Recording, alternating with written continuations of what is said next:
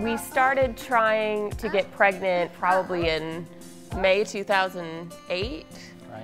And so it took us, we tried for about a year before we went and saw Dr. Koo, and then my OB recommended that we go see him. Amy Baker and her husband unfortunately struggled with infertility for some time. Fortunately, they came and saw me at the office. We did a workup and found out that it was possible that she could still conceive. Well, there were various tests that I had to go through in order to determine what was the issue. Both of us had to go through certain tests in order to determine what the issue was, and it turned out I had what's called PCOS, and so I wasn't ovulating regularly. Amy and her husband initially began with some basic treatments for infertility, including insemination. We tried a few rounds of insemination without success, and so we moved quickly to in vitro fertilization. In vitro fertilization occurs where the patient takes medication to grow eggs on her ovaries, and then I go in and I harvest the eggs.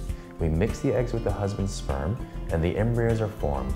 They're incubated for 3 to 5 days, and after 5 days, we grade them, and the best embryos are placed into the uterus. Throughout the process, you get a little bit impatient, and obviously just want it to happen as quickly as possible, but Dr. Koo makes sure that everything is perfect before moving forward so that you can have a successful procedure. With Amy, we did transfer 2 embryos. They both looked healthy, but we weren't sure which one was going to make it. Unfortunately, they both made it. So we're very happy for them. He was so kind and sensitive because obviously he knows it's a very upsetting time for a family who wants to have kids and is having trouble. And so he's very calming and very helpful in just explaining things to you and being very honest at the same time.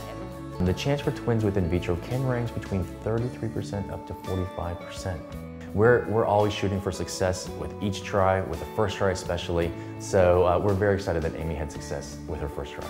The girls are wonderful. They're obviously a lot of fun. Obviously, we're very thankful for everything he's done for us.